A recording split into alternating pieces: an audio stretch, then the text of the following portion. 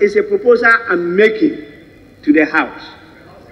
Already, even though it's not up for debate, the House has already given me an indication of a disagreement with that position.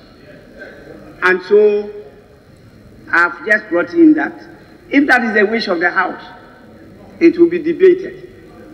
I don't impose. That's why I say proposal. And the time it will be right for that decision to be taken is when the report of the committee is submitted to the House.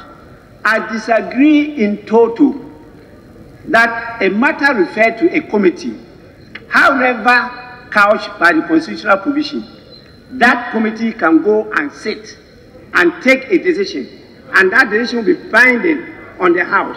I beg to differ.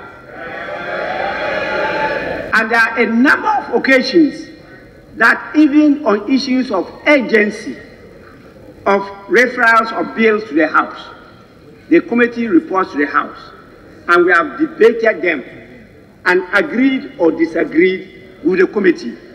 And there are a number of times we disagreed with the committee and we took the bills through the normal process.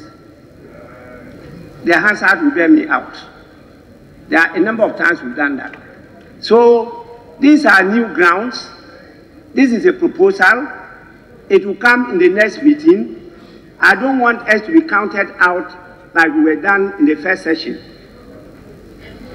I want this to kick in. This is the first meeting. And so we start the process.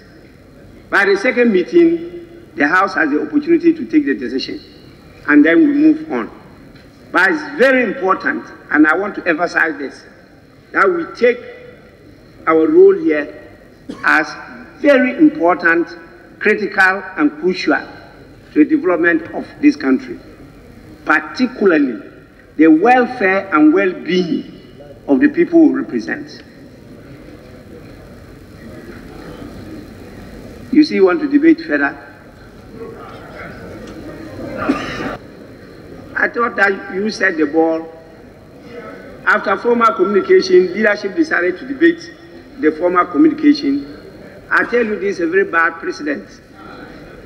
No speaker to raise such a matter.